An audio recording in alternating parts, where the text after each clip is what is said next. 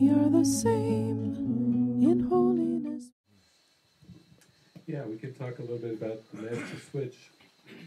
The clues, when you start working with the course and you start to see that, okay, 1,200 some pages and workbook and this and this and this, and the clues to the master switch are, Jesus starts his book off with 50 miracle principles, and you can imagine if he's going to lead off his whole course with 50 miracle principles, you know, it's kind of like, maybe there's a clue in number one. Whatever he's going to choose to lead off with has got to be pretty important. Whatever Jesus Christ chooses to lead off with is number one. And that's, number one is that there's no order of difficulty in miracles. And that's a clue to the trapdoor. That's a clue to the master switch, because if there's no order of difficulty in miracles, meaning there's not one that's harder than another, and this whole world is a world of levels and degrees and gradations and increments, and he's leading off with there's no order of difficulty in miracles, he's going to come back to it and say it in a little bit different way. He's saying that there's no hierarchy of illusions.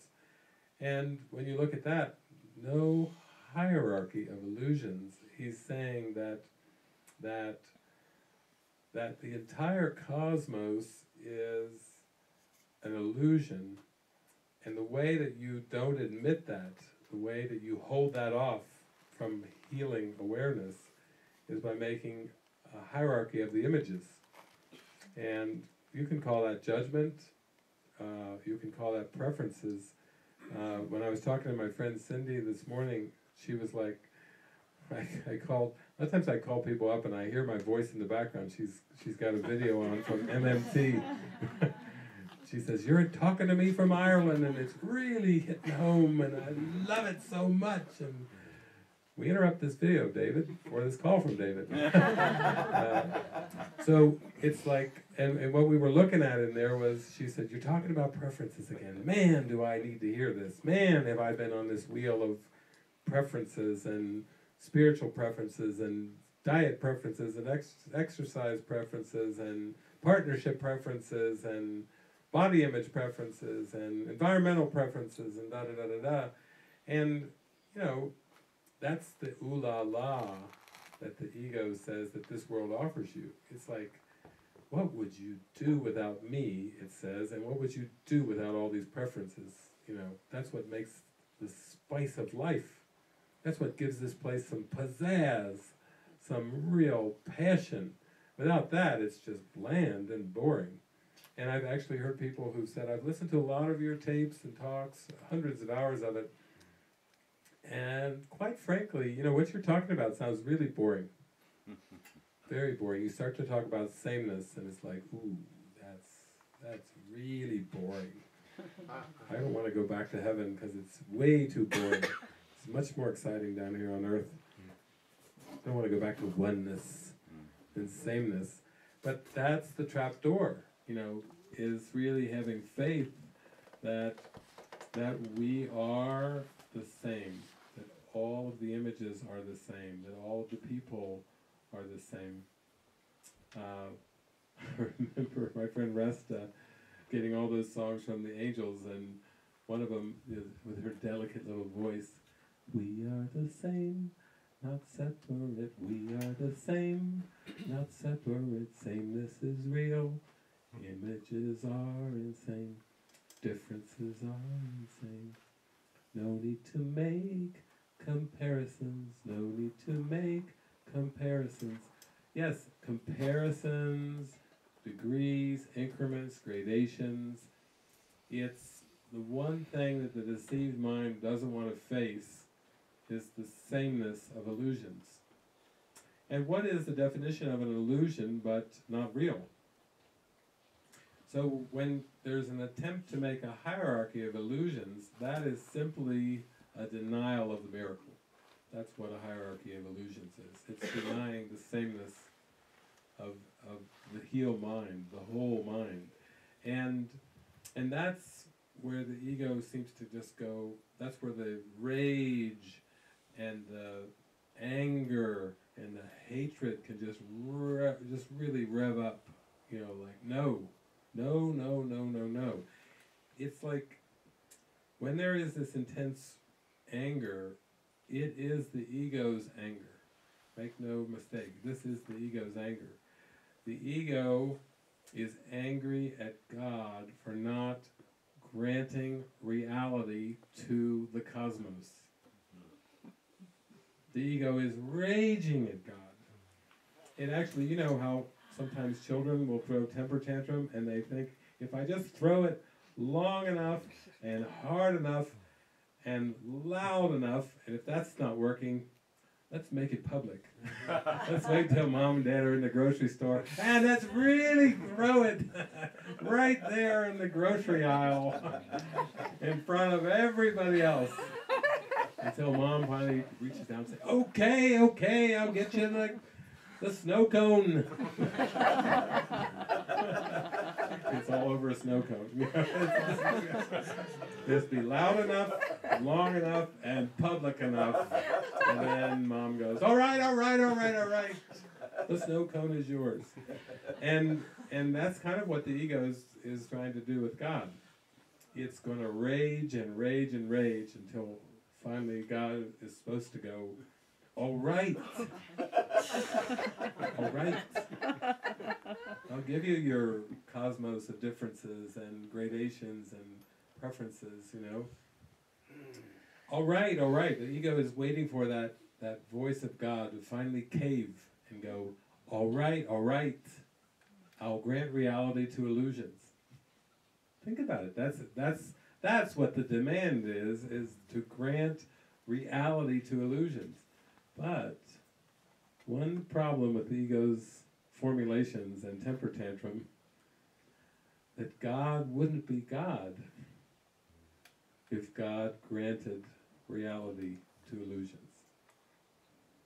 Because God is spirit, and God gives spirit, and God creates spirit, and God extends spirit. And that's what makes God God. And that's what makes Christ Christ. And that's what makes spirit spirit. It's an extension of what it is. For God to grant reality to fantasies would make God something other than God. If God is eternal and God said, all right, I'll grant reality to the ephemeral, fluxing nature of the universe, it wouldn't work. If God said, all right, I'm eternal, but I'll grant reality to the temporary, God wouldn't be God. If God is infinite, and God finally said, okay, all right, enough already. I give in. I'm infinite, but I will grant reality to the finite and limited. I'm limitless, but I will, all right, I'll give in. I'll let you have your limited world, you know. Then God wouldn't be God. So what this rage is about is about what we're called the authority problem. And really the authority problem comes down to the real question, who is my author? Was I authored by God? Was I sourced by God? Or, as an alternative, am I the author of myself? You know, that is the core question underneath every experience of the intensity of the rage. Am I authored, or am I the author? You know, it's that choice. The ego says unequivocally, you are the author of your own reality. You know, you even read it sometimes in the New Age books. Create your own reality. Sounds pretty good. People are willing to pay good money for that. How can I do that? Where's the conference? It's in Hawaii. Good. How much is the airfare? I don't care. If I can go create my own reality, an airfare is not the last thing I'm going to worry about. I'll put it on my credit card. If I can create my own reality. If you can find me a teacher or a workshop or a seminar that will teach me how to actually create my own reality, I got no problem then. I'll just run up $40,000 of credit card debt, and then I'll just create my own reality to be out of debt. And you know, this is the way the thinking goes. People say, well, you know, David, that's in the course. It says we can create our reality. I said, no, that's not. That's not in the course. Well, it's a New Age idea. Well, maybe a New Age idea, but that's not a godly idea.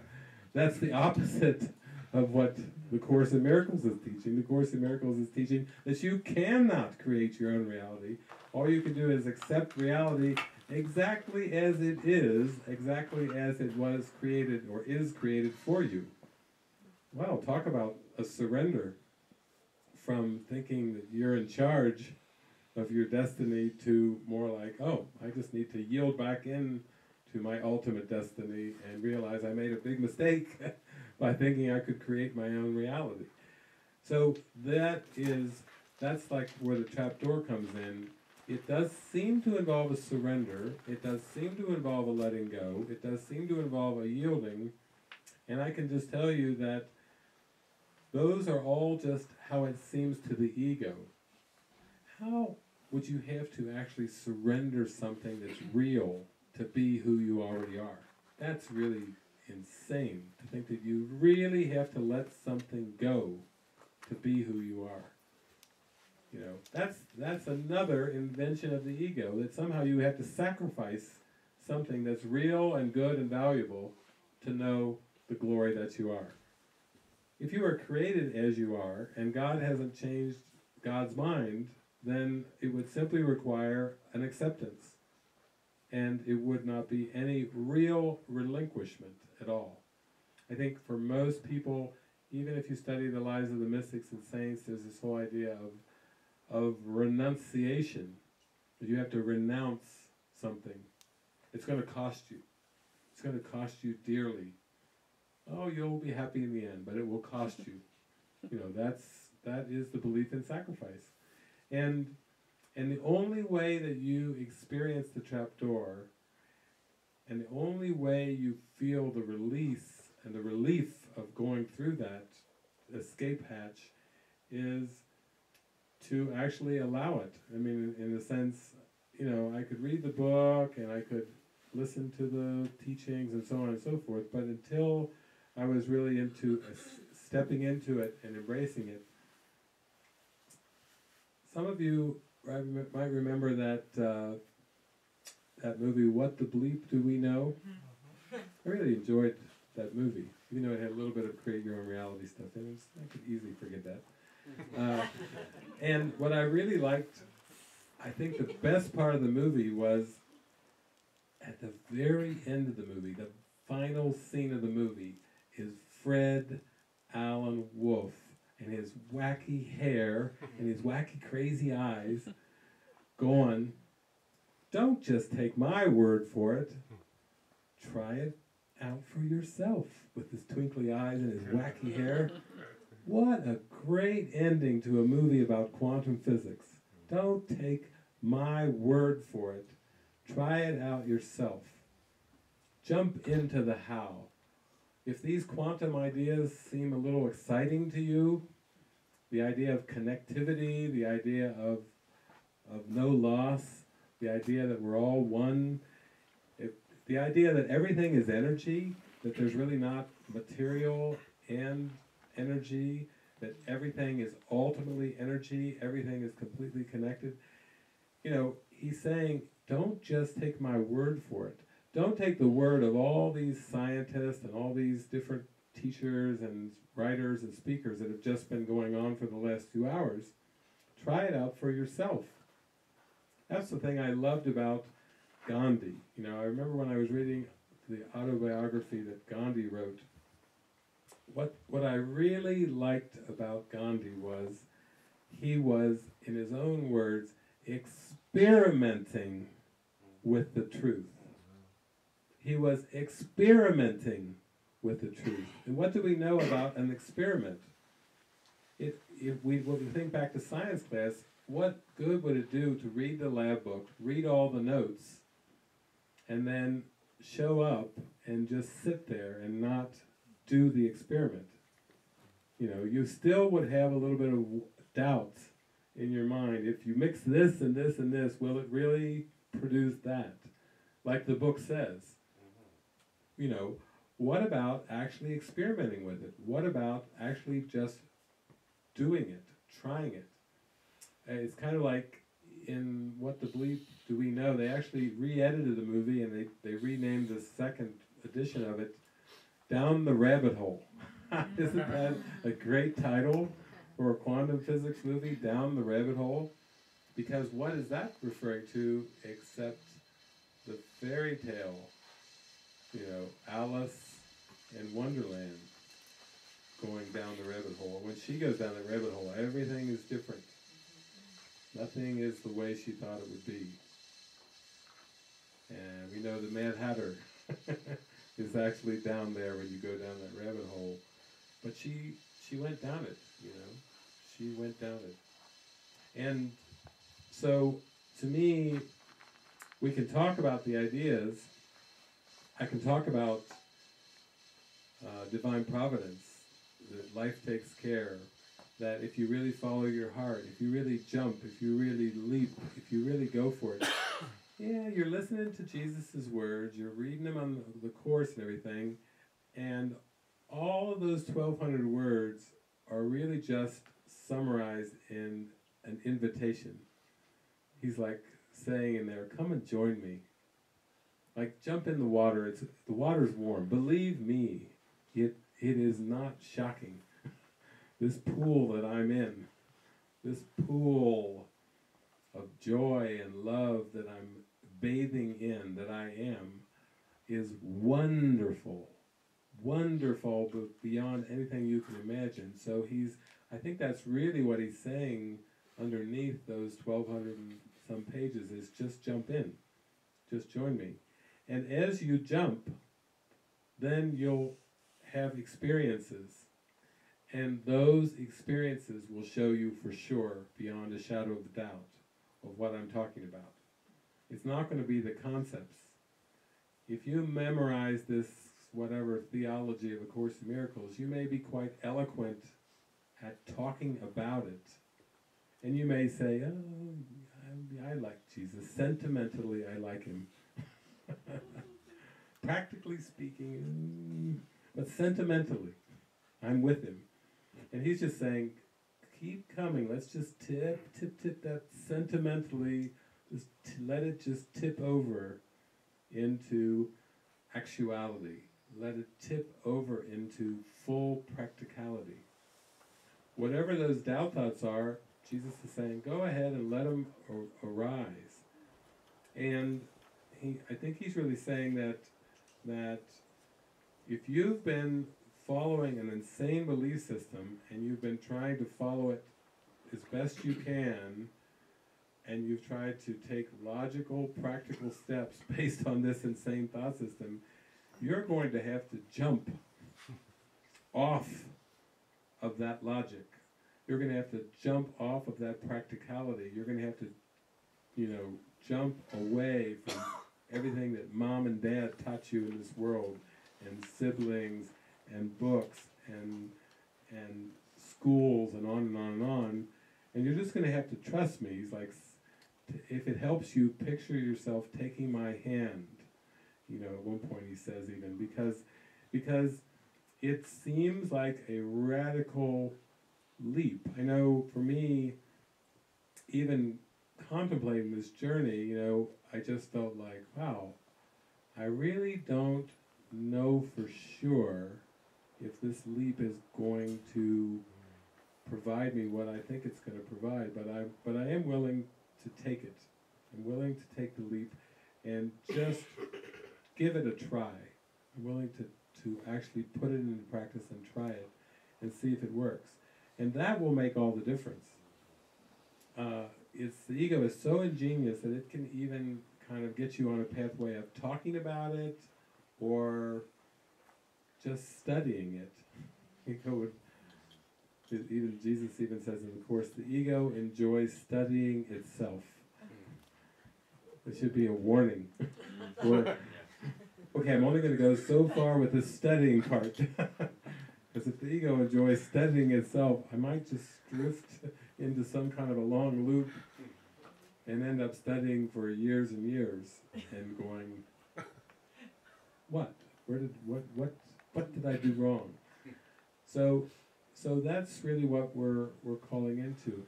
And in one sense, you know, it's like that's part of, I think that was part of why you came here. You know, why you left Louisiana. You came up to Kentucky, you felt something, there was some kind of an invitation there. You came and you had that experience of that just absolute stark raving insanity and madness, and it's like, okay, back away, step away. And even in doing that, you still felt the presence there. I am with you. You didn't really back away. You didn't throw anything away. You didn't do anything wrong. That presence was still, that underlying current was still there. That I love you was still there. And I think that's important that you know that taking these kind of steps, there is that allowance for you to drop down and to move through this. You know, we are not into producing anything. We're not into fixing anything, making the world a better place. You know, the more that you're with this vibe, you see that there's a pause, there's a stillness there that is not busy, that is not distracted, but it's actually this true, like, deep pool of stillness that is still that invitation. And when the ego rears up about something specific, it's never really about the specific. It's about wanting God to grant reality to fantasies. That's the venom underneath whatever the specific thing seems to be. The ego is ingenious at projecting that venom onto specific forms, specific people, specific circumstances, specific things. That's why it made the world. You know, sometimes you've heard of something being like a punching bag. This is Projectionville. You know, it was made as a dumping ground. It was made to try to get rid of something and yet still keep it. Does that sound like a contradiction? To get rid of it and yet still keep it. That's what projection does. It gives you the illusion that you can fire away and blame and see the cause outside while still clinging to the cause on the inside, while still believing in the cause, and trick yourself into thinking, I got rid of it. I blasted them. I blasted them good. I blew them over with my venom and rage. And they'll think twice before they try anything on me again. Got it off my chest? Oh, I got it off my chest. I blew them over with my anger. And then what follows that projection is guilt. Guilt always follows the attempt to project something and to blame. Because somewhere in mind you know you're not getting away with it. You know, you may try to trick yourself in the moment, but guilt surely follows. People feel bad after they've lashed out. People always eventually feel terrible, feel rotten when they've lashed out. Guilt always follows that projection. And we are starting to get wise to start to realize that we can't get rid of our hurt and anger and pain by projecting it. We have to allow it to be raised up into awareness, and we have to offer it to the Holy Spirit. We can't keep it, and neither can we project it. It's intolerable to try to hold it in and keep it, and it's intolerable to try to project it, because we after a while we see, who are we really fooling? You know, this is not working. It's not going away. You know, it may minimize it a little bit in the instant when we feel like we've blasted somebody and we think like, wow, I'm no doormat. And now they know for sure that I'm no doormat. And they mess with me again, I'm going to give it to them with both barrels. And I'm not going. I'll get a shotgun. No, I'll get a machine gun. No, I'll get a Uzi.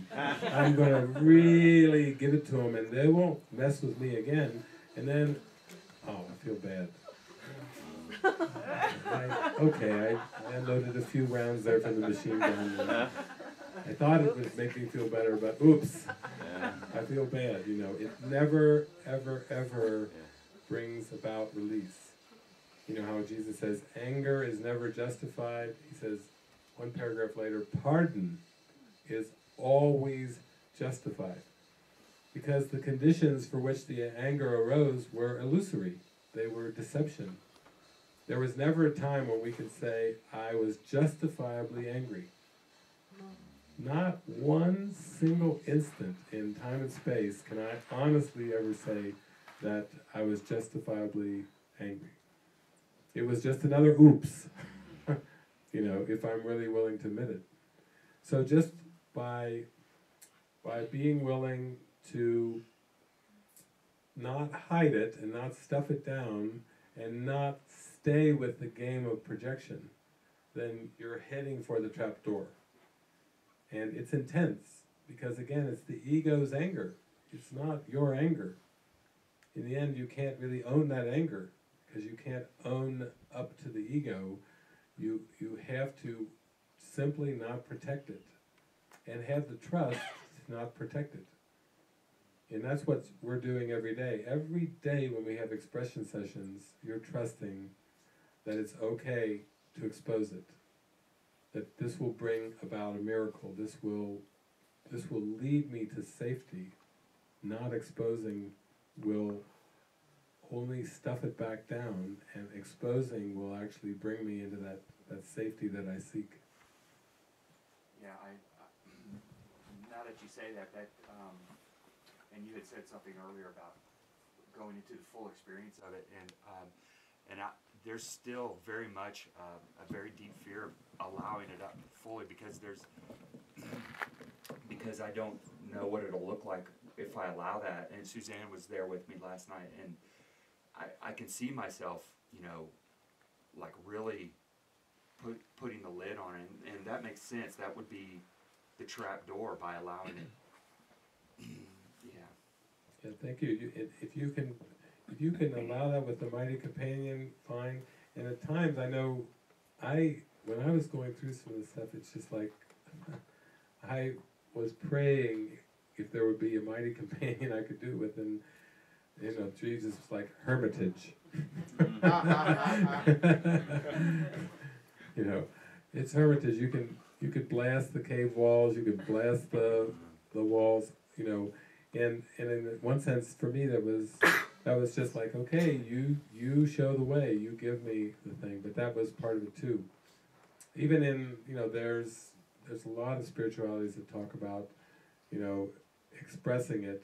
And for me, I don't think it was ever so much about expressing the anger, but it was about not trying to hold it in, or hold it back, or stuff it down. It was definitely about that. I didn't know the form that would play out, but I definitely knew I wasn't stuffing that back down, and I wasn't going to hold it in anymore. And I just prayed, did a lot of praying. And at times you feel real schizophrenic, you know, here you are on the spiritual journey, and you're just raging like a maniac. And the Spirit's like back there in your mind. So this is good. I got you. I got you. I'm there for you. I'm there for you. I'm still there for you, you know. And that presence does lift us up. It carries us through. It works. It really works. We are the same.